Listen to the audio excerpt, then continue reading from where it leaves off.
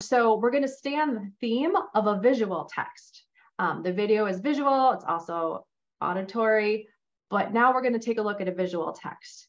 And the cool thing about using simple drawings or cartoons is they feel very approachable, right?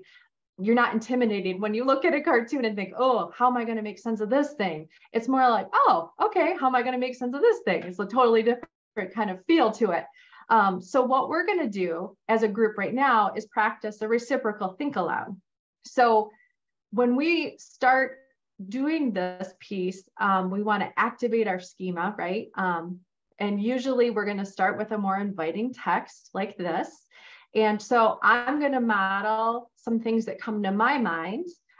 So if you will, we're going to kind of role play a little bit where I'm the teacher, you guys are my students. And so I would put this up either on the board or under a document camera so that everyone can see it. And so then I'm going to start sharing my thinking. And my key kind of piece I want to say here is that I don't want to use this as an opportunity to have a veiled lecture. Instead, I really want to authentically model what happens in my mind when I look at this text and try to make sense of it. So I'm actually going to be, this is a Jamboard. So I'm going to be on it in another screen so that I can annotate as I work here. So I'm going to use, I don't want the sticky note, I want the text box. So right away, when I take a look at this text, the first thing that my eyes are actually drawn to is this guy's head. Because I think because it's right in the middle of the picture. And so it's kind of central there. And I notice he's sweating.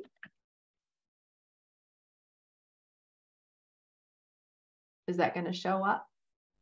I'm noting there it is. Okay. It's just taking a second.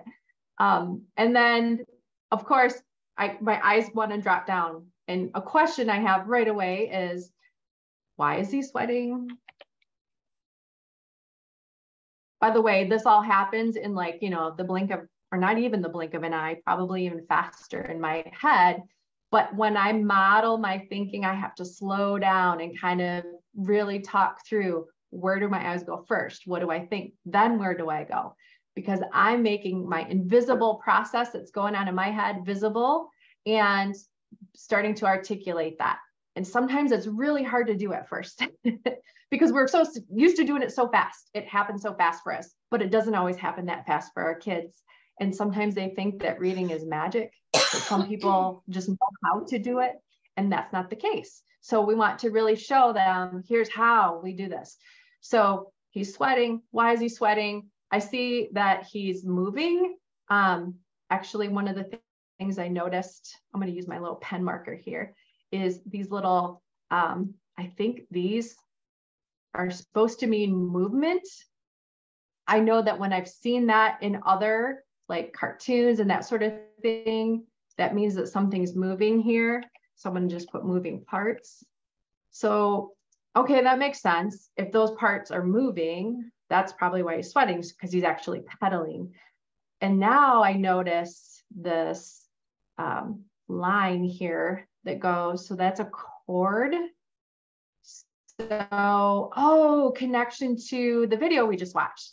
So I'm thinking he's powering his TV. And guess what? I remembered one of you said, I wonder if I could put this on my TV. So instead of pulling a rower, this guy is actually pedaling. But that's cool because now I can see where I've got two examples of the same thing happening here. All right, I'm going to pause my think aloud and reach out to the class, if you will, and just wonder, what were some of the things that you noticed? What are some of the things that you thought of when you first laid eyes on this? And I'm welcoming folks to unmute and jump in and share, or if you wanted to put something in the chat too, that's fine. What's something that you noticed? Where did your eyes go? And what did you think?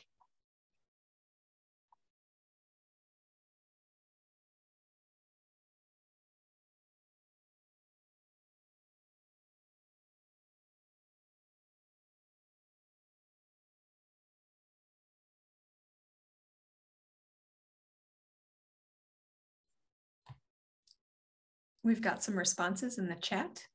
So Don says he looks like he's in pain, so we really must need to watch TV. And Mike says, is that water? Sorry, go ahead. Don, what makes you think he looks like he's in pain? How do you know he's in pain?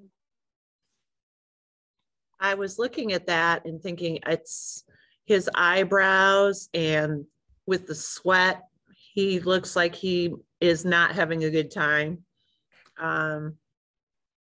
His mouth, mostly the expression on his face, doesn't look like he's very comfortable. Okay.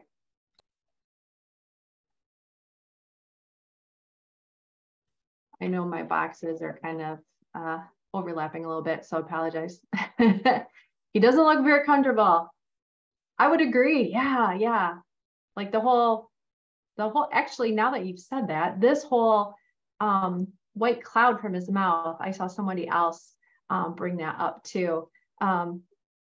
Wondering about that. I'm guessing it's just hot breath, but then again, it's kind of like, does the poor guy, does he have breathing issues? I don't know. I don't know what's going on there. But that makes sense. I mean, it kind of goes with our schema, right? Like background knowledge of what we know when you're riding a bike and you're pedaling hard, you're sweating, you're breathing hard. Like, okay, we can make some connections to that. Sherry noticed the mouse. The mouse tells us this will help with the energy bill. Anybody have else noticed the mouse? Cute mouse trying to help us understand, Larry said. Help us understand what? What connection, what did you have to know to be able to make that connection with what's there, what the mouse is saying?